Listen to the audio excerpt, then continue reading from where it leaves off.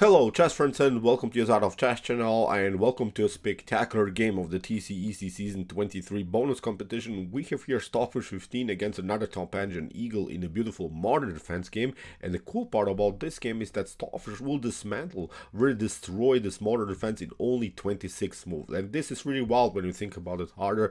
There are not so many games in this top engine level in which an engine loses in such an early stage of the game. This is really wild what Stockfish is doing, and we have to agree. I think the modern defense is maybe not the best opening that you can play, but I think it's playable. Magnus Carlsen, for instance, is playing this opening very often in his rapid games. He has also good success. I would not recommend you, of course, to play the modern defense, but I think it has some methods, it has some ideas how to play aggressively on the queen side. So in my opinion, still a playable line, but what Stockfish is doing to this opening is really mortal. Be prepared, this was again chess from another dimension. So let's check out now the game. Stockfish opened here with the move e4, and here the Igel engine responded with the move g6, which is now of course the modern defense. And also what the cool part about this game is that actually that was the last pre-arranged move by the organizers. There are many games that we have analyzed now so far in which the organizer are pre-arranging at least 6, 7, sometimes even 15 moves in the opening stage.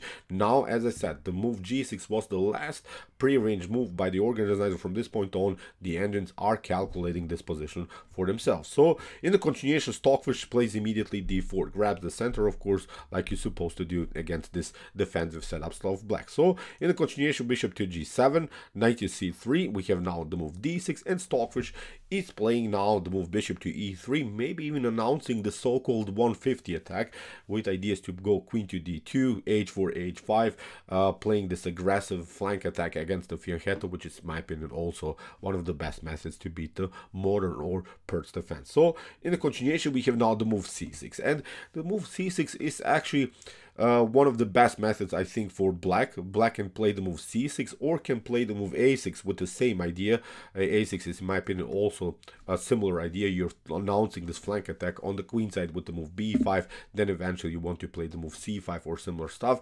But the cool part about this setup of blacks is that actually you are attacking already the queen side, because many times in these types of structures, of course, white is castling queen side, black is castling king side, and then of course with the move c6, b5, you already want to be there. You already want to attack your opponents if queen side castling position. So after move bishop to e3, as we said, c6, but now Stockfish changes the direction of the attack, I think, a little bit. Stockfish plays now a similar idea like in the Austrian attack, if you're familiar with the Austrian attack against the Pert's defense, announcing now a central breakthrough with the move e5. So in the continuation now, knight to f6, with the preparation, of course, to attack the bishop on g4, so that's why h3, and now kingside castling here, played by Stockfish 15. So by Igel, pardon me. Here Stockfish response was knight to f3, and now knight from b to d7. And from this point on, I think there is only one good move here for white. White needs to play now the move e5. You have to use now your spaces in the center of the board. If you play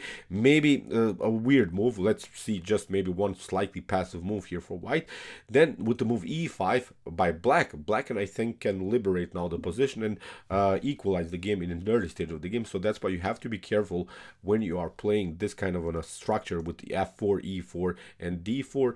With the move e5, black has, I think, here good chances, because even if you take f takes e5, look at this, d takes e5, now you can maybe take d takes e5, but look at this, with knight to h5, suddenly black should be better here, I think. With ideas of knight to g3, we will eventually grab also the pawn on e5. So in my opinion, this is something that you should not allow here from white's perspective. So that's why pardon me, e5 was played by Stockfish immediately, hitting the center and provoking now some reactions by black. So in the continuation, we have now knight to d5, knight takes d5, c takes d5, and now bishop to d3, of course, getting the bishop on the most active square here, where it's of course controlling both of these beautiful diagonals. So now queen to b6, of course, hitting the pawn on b2, queen to c1 by Stockfish 15, protecting now the pawn on b2, and now after d takes e5, we have d takes e5, the bishop is now liberated, liberated. It attacks also the queen, and now we have knight to c5 here by the Igel engine. So we have now kingside castling. We have now knight takes d3. It comes, of course, also with a direct threat against the queen, so that's why you have to react. Now c takes d3, and now after move queen to b5 here, Igel is simply attacking the pawn on d3, and Stockfish, of course, has to protect it by playing the move queen to d2. And okay, let's stop and evaluate the position a little bit. It seems so that actually Igel got out of this mess in a beautiful way. Black has the bishop pair. Black has, I think, a solid king. It's not endangered so far. But what Stockfish has prepared here is really a wild attacking idea.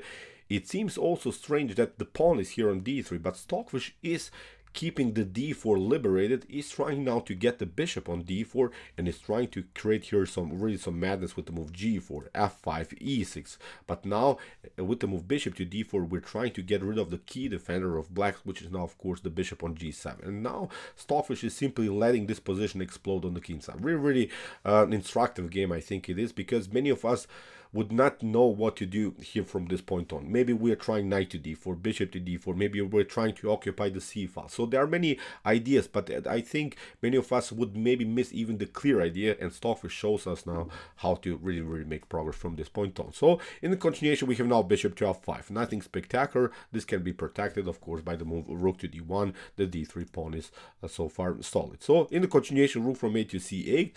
Igel occupies, of course, like you're supposed to do, the only open file, but you'll see now how Stockfish is simply leaving everything here on the queen side. Stockfish is not battling for the queen side. Stockfish is saying here, I have my plan here on the king side, which is now the most important thing. You have your fun on the c file, but actually nothing is going on the c file. That's now the most important thing here to know. So now Stockfish continues with the plan. As we said, bishop to d4, g4, f5, e6, trading off the bishops, and then maybe try some kind of an attack on the g file. So we have now queen to a4. It's a desperate try, I think, here by Igel. Igel attacks the pawn, but it doesn't matter. Stockfish again ignores the threat.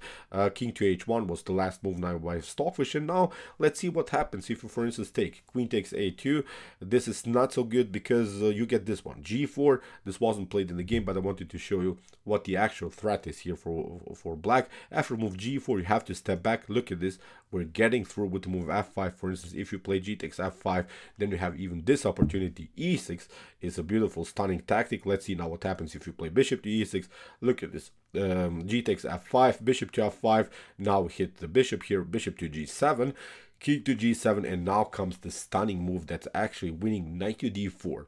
And it seems so that nothing spectacular again it's going on, because it's only attacking the bishop. But now when the bishop retreats here to g6, then you have this one, a rook to a1 is actually trapping the queen. The queen doesn't have any more good squares. So this was the beautiful and brutal here, the tactical preparation here by Stockfish. So let's go back. So as instead of this move bishop to e6, you could go, of course, f takes e6 if you don't want to expose, of course, your bishop here on this square. But it's not getting better here, because again this idea rook to a1 will happen.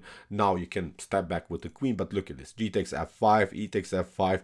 The rook is coming now into the game on the g file. That's now the actual threat. Now the bishop cannot come here on g6. In the previous scenario, we have seen bishop to g6 at least lock the g file. Now this is even not a possibility. You have to maybe play something like rook to f7, but now with queen to h6, there's simply too much pressure now around this bishop on g7, and this is, in my opinion, game over here for black. So see, this is now the actual threat. So you don't have time to take out the pawn on a2. You would love, of course, to take out one pawn and maybe go into a favorable endgame, but Stockfish calculated this position in a beautiful way. You see g4, f5, e6 is now the serious threat in order to liberate the long diagonal for the dark square bishop, which, as I said, is the key defender in front of black's king. So now Igel tried a6. We have now queen to e3, and now Igel took, but it's the same idea, nothing better. With the move a6, I don't think that Igel improved the position at all. That's why Stockfish launches again immediately this beautiful attacking idea. g4, the bishop has to step back. We have now f5, again with the same idea, e6, and trading off the bishops. Now Igel tried f6 instead of course, g takes f5, f6, but now after f takes g6, we have now h takes g6, and now after move knight to h4, the game is almost over here. We have to say it, we're now in move 23 and the evaluation is already +4, which is really, really wild when you think about it harder. I'm not sure how many of us have seen this top engines getting destroyed in such an early state of the game. Look at this. After move knight to h4, what you can do is, of course, maybe to get somehow the rook into the game here on c6. Maybe you can defend this position like this, but now, as we said, you lose simply the pawn. The rook is saying this is not the way to go. So that's why in the continuation here, Igel tried bishop to e8, tried now to defend the pawn on g6, but it's not getting better, as we said. Look at this. E takes f6. Now after move e takes f6, now comes a beautiful move g5, liberating again the long diagonal for the dark square bishop. We're trying just to get rid of the key defender of the bishop on g7. Now after move f5 and bishop to g7, we're now in move 26, and actually this is almost game over. I think we can agree this is already a +6 evaluation here for black, because black cannot take out the bishop on g7. Black cannot play the move king to g7. This wasn't the continuation by Igel. Igel tried here the move d4, which was also a desperate try. But let's see now what happens if you play king to g7.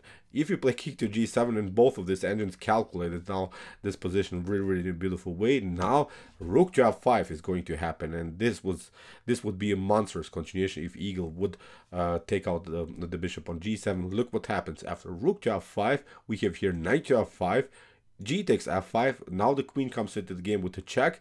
You have only some squares, no good squares are here wherever you go. Even if you try here to f8, you get the same idea, queen to f5, and the rook is hanging. So if you go here to h7, now you get this one, queen to f5, hitting the king and the rook. But that's not the plan. Even if you cover yourself now with the move bishop to g6, we don't want to take out the rook. We're trying first to check. Now when the king is on the 8th rank, now we take out the rook.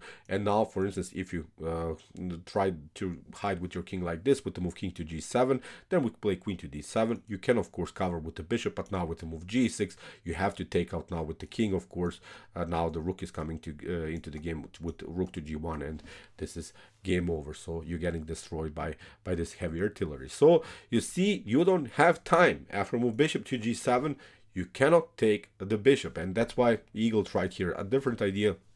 Bishop to d4. We have now bishop to d4. Here Igel tried a check. King to g1. We have bishop to c6. But now after move queen to e5, the game was basically over, because Igel has one check. Maybe you can try queen to h1, delivering a check. But now actually after look at this, after move king to f2, you don't have any more checks. You can just maybe play queen to g2 just in order to prolong the game, but in the next couple of moves you're getting checkmated on g7, because the knight on h4 is of course controlling the g2 score. Very, very important defensive piece here, this knight on the edge of the board. So in the continuation, after move queen to e5, we have queen takes e5, bishop to e5, and as we said, from this point on, I think it's game over. White is up a whole piece, has now solid king. The king is not endangered. The rooks are very active. We have here this backward pawn, which this isolated pawn, pardon me, that will improve, will be improved here with the move d4. The pawn on g6 is weak, so it's simply already a lost game here for black. So this was it. Really mortal game here by Stockfish 15. Let's see now a little bit still the continuation, because by the rules of the TCEC competition, they had to play this game till checkmate, but in my opinion it was simply a position that you can resign. Here d4 was played by the fish. We have here bishop to e4, rook to e1, threatening of course rook takes e4, because you couldn't take. F takes e4 is not an opportunity because of the activity of the rook on the f file. Bishop to d5. Now Stockfish simply reroutes the knight on a better square. Rook to f2. We have rook to e7, and now h4, simply pushing now the pawn further. Rook to c2, attacking the bishop. The bishop has to now go to d5. Now check. A couple of trades of pieces. This other piece is coming into the game, and now of course knight to g6, simply grabbing this important pawn here. So in the continuation, we have now f4, knight to f4. So it was simply easy now for Stockfish to play the game. A couple of checks, nothing spectacular. Stockfish pushed the pawn further, and after move knight to g6, the game is really, really over. Nothing can be done anymore. Knight to f4. Stockfish gets the rook into the game. Bishop to f4, bishop to g6. Now Stockfish gets the king towards the towards the edge of the board, and now with the move bishop to g5, it was also a beautiful checkmate. So incredible, stunning tactical idea, incredible attack. Let's go back. After moves here, c takes d3. Now Stockfish prepared this idea: bishop to d4, and then g4, f5, e6, getting rid of the dark square bishop, getting some heavy artillery into the game, getting the rooks on the g file, getting the queen into the attack. You saw here the Eagle engine try to grab the pawn, but this was simply not working. G4 came in, and f5. It was a devastating and brutal attack here by the fish. So, okay, I hope that you enjoyed the game. I really enjoyed it a lot. Interesting ideas in the modern defense for sure. I'm sorry about my voice a little bit. If you have followed the World Cup, and if you know, I'm from Croatia, and we won the game against Brazil, so my voice is really killing me. We were yelling here in Croatia in the penalty shootout, so I'm a little bit sorry about that, but I'm really glad that we made it through. Maybe we can even win the game against Argentina. Who knows? Messi is of course the favorite, but we have also, I think, good chances maybe to reach the final again in the World Cup. So, okay, as I said, if you like this game, please you can also, of course, just subscribe to my channel. And if you want to see more of this beautiful top engine game, here's also the link of our playlist. And what to say, chess is the best, of course.